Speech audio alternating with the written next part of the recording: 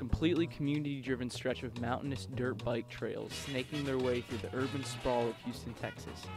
The anthills, as they are known, began in the early 1970s as a pastime for a few local dirt bikers.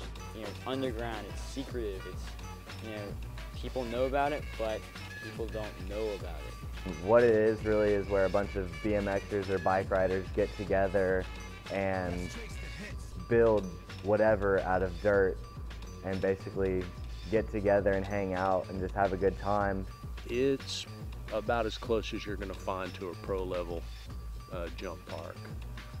It's not funded by anybody. It's all volunteer work. The people who work there ride there. I've made many a trip out here, and even in the middle of the night with lights, just to work on a section of trail. Or you might have to get out there and dig for a couple hours, move some dirt. It's really frowned upon to just show up and ride and leave and not contribute anything. From their origins 40 years ago, they have witnessed the land around them evolve from cattle farms to skyscrapers and pavement. Created by a few sweaty guys with shovels, saws, and several miles of undulating land, the anthills have become an independent biker's sandbox, open to anyone with the drive to build and ride.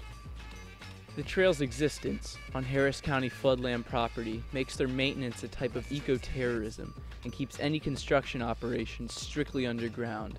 Also, their continued quality or responsibility of absolutely everyone that rides.